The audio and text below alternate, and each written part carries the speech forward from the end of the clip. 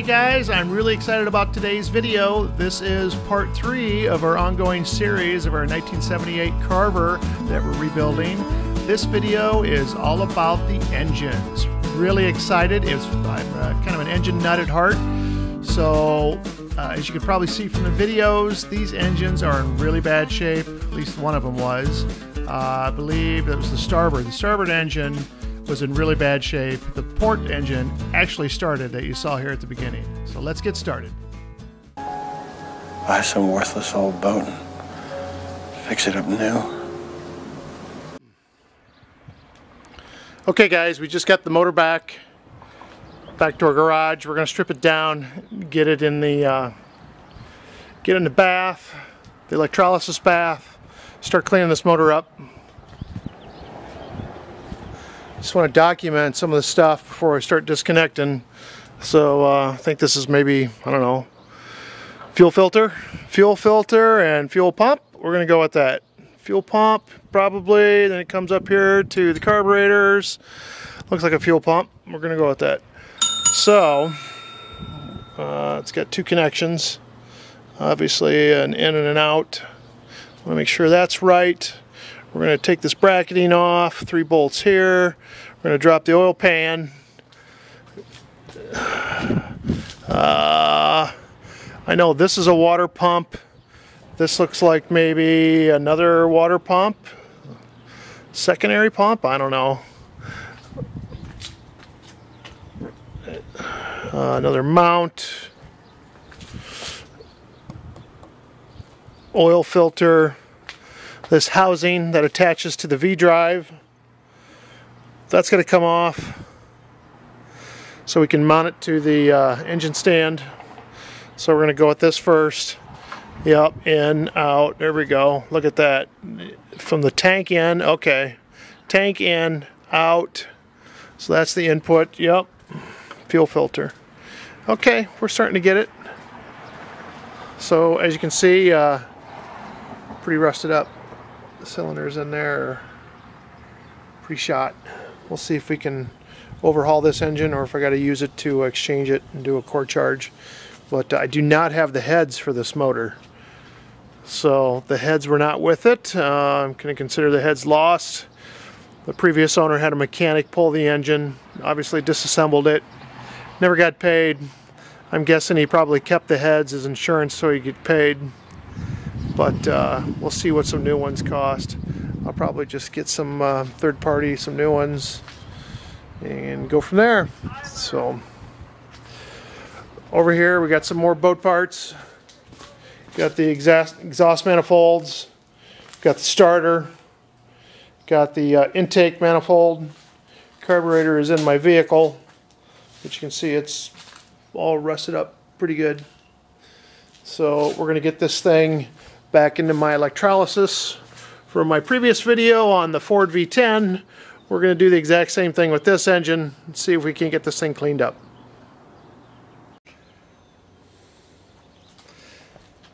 So here's the oil pan from the motor, and had a spun bearing. And I want you to look at this oil. This oil, pretty chunky. A lot of sludge in the bottom of it.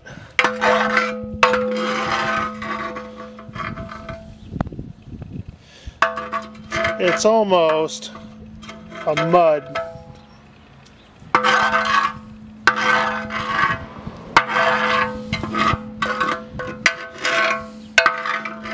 This is the problem on why it spins bearings, because this oil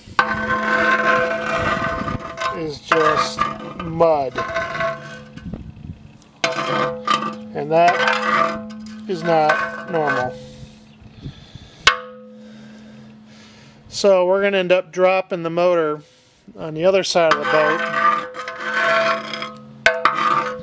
because if this one's got sludge like this in it, that other one's got sludge in it, along with who knows what else. It's in there. So just not feeling confident. We get this one going, we're going to have to clean the other one too. So we got the engine apart and found out basically bad winterization, cracked block, caused it to overheat, caused to have a spin bearing. So ultimately, we ordered a new engine. So here's that video.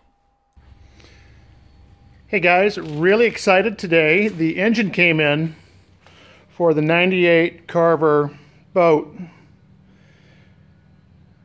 Got this engine from Blueprint Engines in Nebraska. They don't sell directly. You have to go through one of their distributors. So I found a distributor online, ordered it from the distributor on Friday. They ordered it from the engine maker on Monday. Showed up at my place on Wednesday. FedEx freight. So that is awesome. And then I found out they're in Nebraska, and of course I'm in Iowa, so didn't have to go that far. But this is exactly what I was looking for.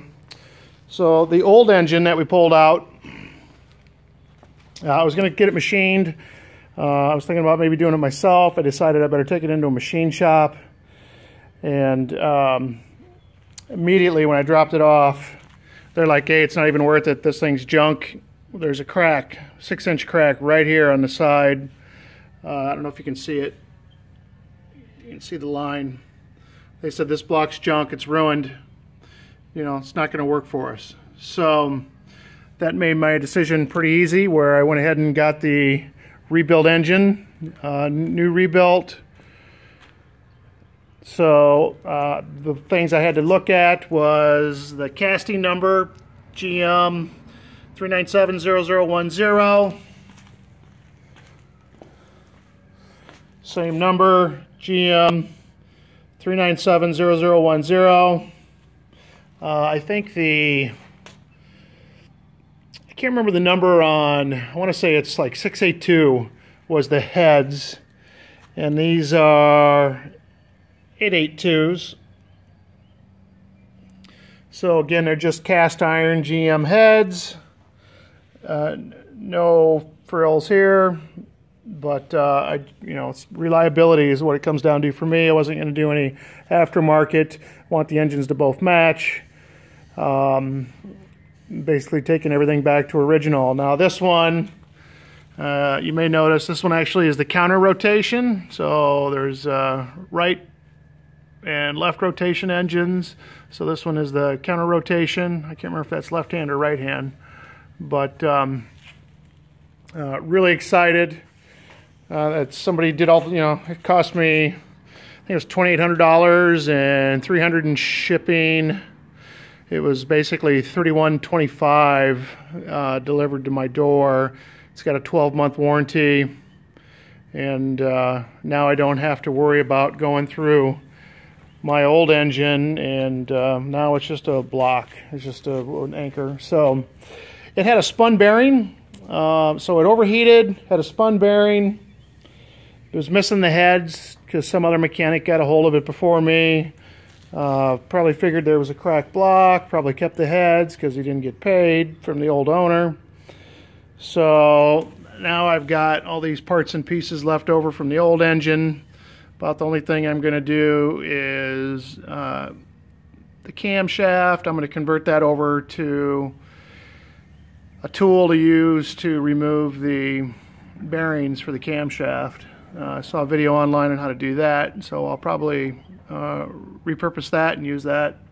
So I've got to switch over the tins. When you buy these, you can get them with or without the tin.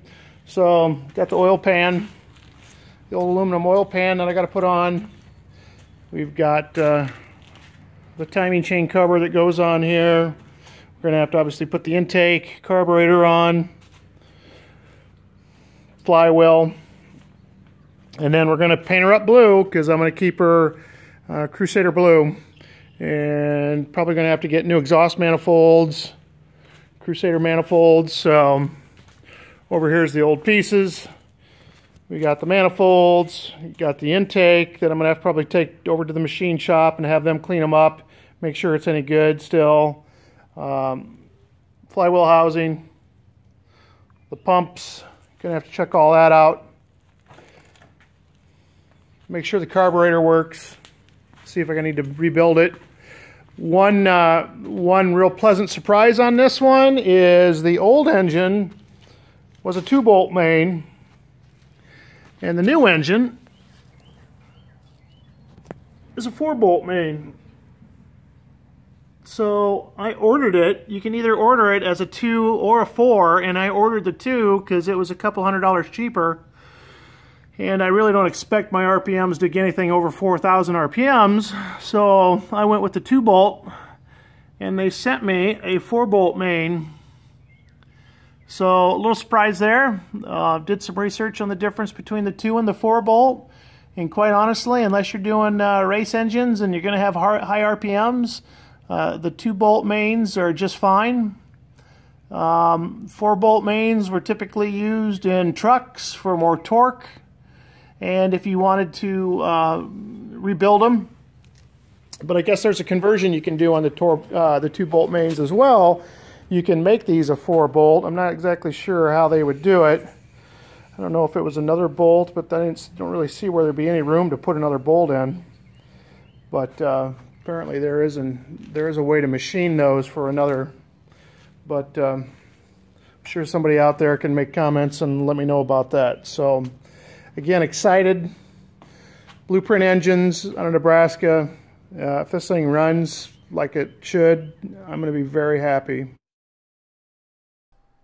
So we got the engines painted up that Crusader blue. To me, it kind of looks like maybe a Ford blue, but I think the Ford blue's a little darker. But never seen a GM engine with a baby blue like that, but that's what the Crusaders do. And of course, the Mercruisers are black. But got our new exhaust manifolds on, and we're ready to put her in.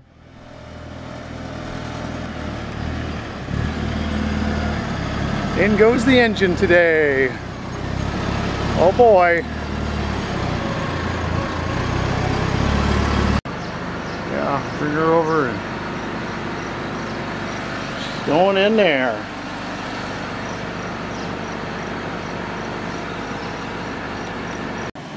Okay guys, we just got the engine in, the new engine. The crane just left from the marina. So we back to the 2 engines.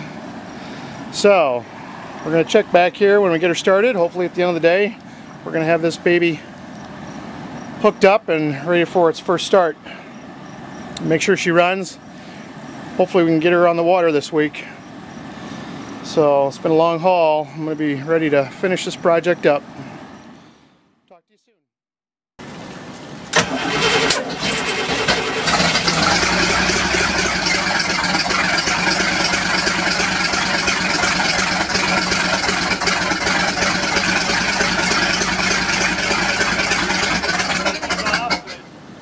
You can tell that? That, my friends, is a beautiful sight and sound. Except we don't got it coming out the other one, just the one. Gotta check that.